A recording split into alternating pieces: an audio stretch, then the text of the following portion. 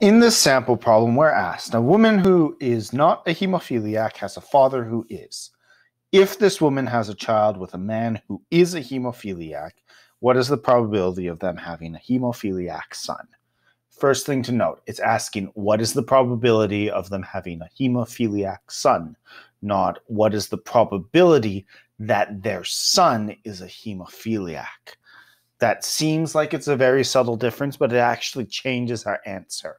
The way that it is worded, it's asking, okay, of all of their children, sons and daughters, what's the probability of a hemophiliac son? The second way that I phrased it, it's actually asking, or it's stipulating that they do have a son. What is the probability of a male child being a hemophiliac?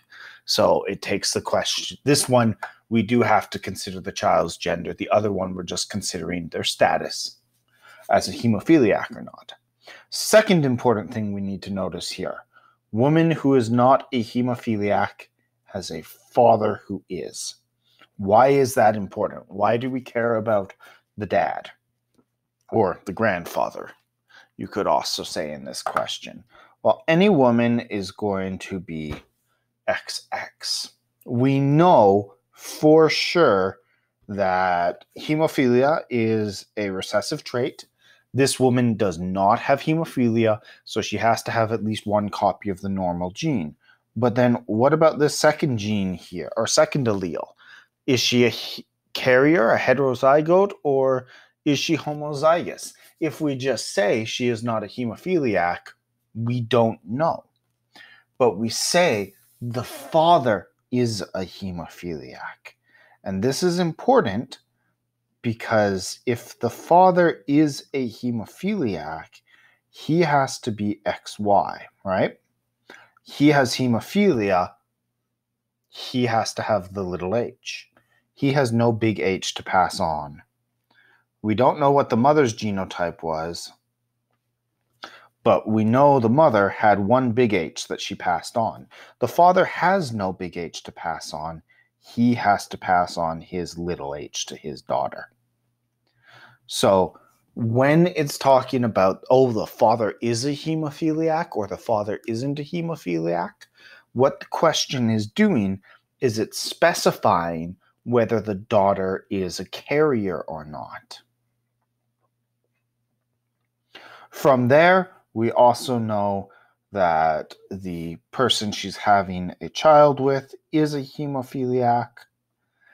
So the important thing, because this is a sex-linked trait, is that the father is only going to have one X chromosome.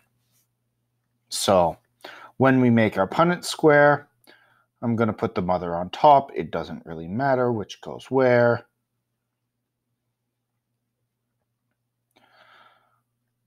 Mother is a heterozygote carrier. The father has hemophilia. And we're just going to bring everything across. So here we have a daughter who is a carrier. Here we have a daughter who has hemophilia. Here we have a son who does not. And here we have a son who does. So this question asks, what's the probability that they have a son with hemophilia? Probability, remember, is between 0 and 1. That's 1 out of 4. So the probability would be 0.25 for this question.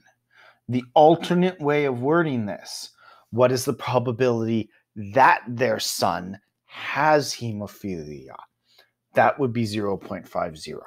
Because the way that that one would be worded is we would only care about the sons, and 1 out of the 2 sons should have hemophilia.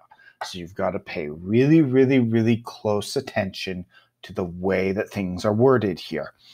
Is the gender of the child a given, or is the gender of the child up in question?